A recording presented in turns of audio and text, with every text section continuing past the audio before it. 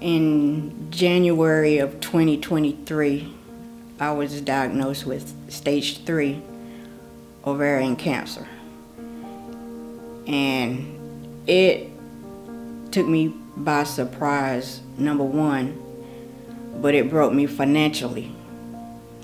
And I was looking for a way out.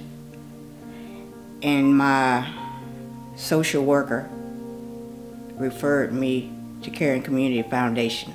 A lot of organizations, when you reach out for help, they send you through in-depth questionnaires about why you need the money. Caring Community Foundation, they took all of that stress away from me. They didn't ask any questions.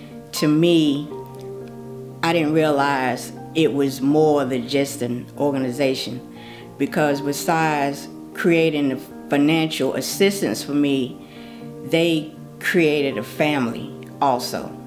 So when they help people like myself, it's not just giving money, it's giving support, it's giving inspiration, and creating a family environment with the supporters and the members of the foundation. So it took a lot of load off of me mentally and physically, because in order to heal physically, you have to be able to heal mentally.